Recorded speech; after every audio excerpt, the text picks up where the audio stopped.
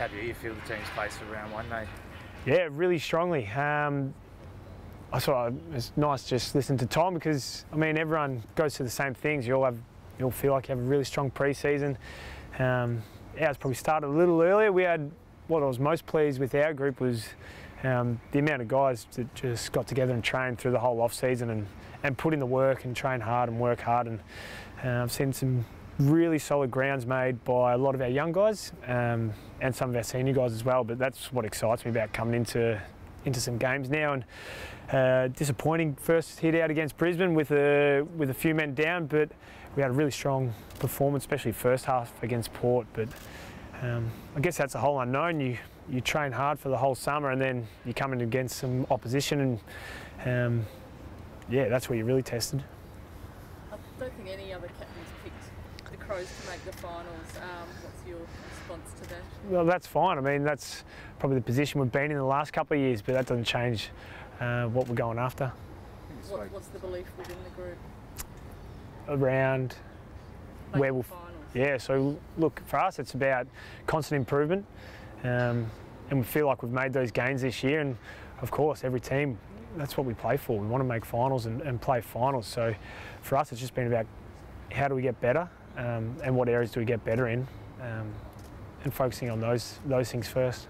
Nixie's made some comments publicly about people out there might underestimate us. Do you think you can surprise some critics this season?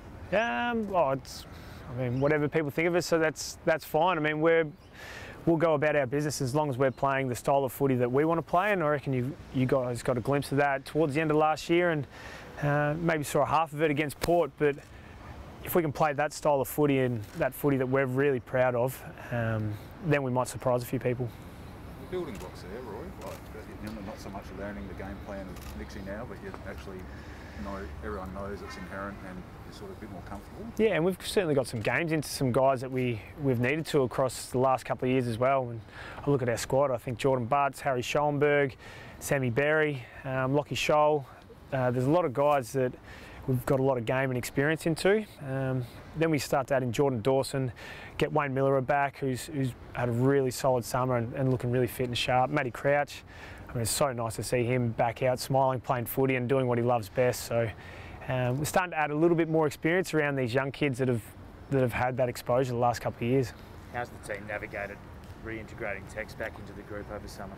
Yeah, fine. I mean, Tex has come back loud, vocal and as cheeky as ever. And for me, for him, I knew he was back when his leadership was there, and that's what's made him such a great footballer for our footy club for so long, is his ability to drive the standard, to hold others accountable to it, and just to train with that ruthless mentality. That's what I've seen from Tex all summer, and yeah, as a whole group, we're certainly back and we're enjoying him being back there. Did you address the group or the Indigenous boys about him coming back before he came back? No, I certainly had chats to everyone around Tex coming back in, including Tex, and it's important to take in his feelings and everyone's feelings in this situation. But yeah, those chats I always had. Josh Rochelle was impressive on the weekend. What do you make of his performance and what do you think he can achieve this season? Yeah, I mean, you guys have seen him play the last 2 weeks. His whole summer's been really impressive. I think you might see a few of those soccer-like goals. I mean, he absolutely flushed one on the weekend that just shows his soccer ability. I'm not sure how much you guys know about his soccer ability, but he was a pretty special soccer player as well. Drop, you must have known something about that, surely. But no, he's a very talented footballer. But again, with the guys like Tex, Elliot Himmelberg, big fog around him. Riley really playing some solid footy now as well. He's just going to enjoy nipping around those guys. What do you think we can expect from Riley Philthorpe this year? I just missed that. From Riley? Yeah. Do you want me to wait till the wind's gone down for you guys? Or is that all right? Or? I think it's okay. It's okay. I mean, Thorpe's worked so hard this whole summer and he really drives what we're about as a footy club, and that's work hard and put others first. And his summer's been incredible. But look, I just hope he can keep his body fit and stay on the park and play some footy for us, because he's got such natural talent. 27 wins last year, 15th place finish. Does the win-loss matter to you as much as the growth and how you play the game? Reflecting on last year, probably I was more impressed with just how we went about it, and that's where the expectation comes in for this season. I think we just have to start from where we left off last year and build on it, and I've seen us build on that all summer, and I feel like we're well and truly ahead of where we started last year, which again, I feel it's exciting, but it's a whole unknown when you come into games and other opposition. Nixie said a culture change in the last couple of years with COVID has been one of the hardest things he's had to go through as a coach, rebuild the leads to culture. Can you just talk to us a little bit about the culture change and why it's helped the young group? Yeah, well, it's provided us with opportunity too, and that's you could look at it two ways, but the opportunity we had is in the off season, most of us couldn't really travel too far. So we had this great opportunity to be able to work hard together and train together. So the whole off season we developed a really close connection with each other, but just got our training done, and that allowed us to come into the start of pre-season really fit and firing. Rory, what's the one thing you want to be able to say most when you get to round 22 from a personal perspective of the year? Have we been proud of our last 20 games? I think if I can ask myself that question and we can say yes, and yeah, that'd be a great way to reflect on the first 20 games. Jordan Dawson, you just touched on it. How's his progress? Yeah, good. I mean, he had a huge summer for us. Got all the way to the finish line and then just stumbled right at the end. But his progression's really good. He's looking pretty sharp. Hopefully, he's ready for round one because, yeah, he's. Not ruled out for round one? I don't think so. Not yet. Certainly not from him. Yeah, so he'll be itching to play round one because he's had a great summer. You touched on Crouchy as well.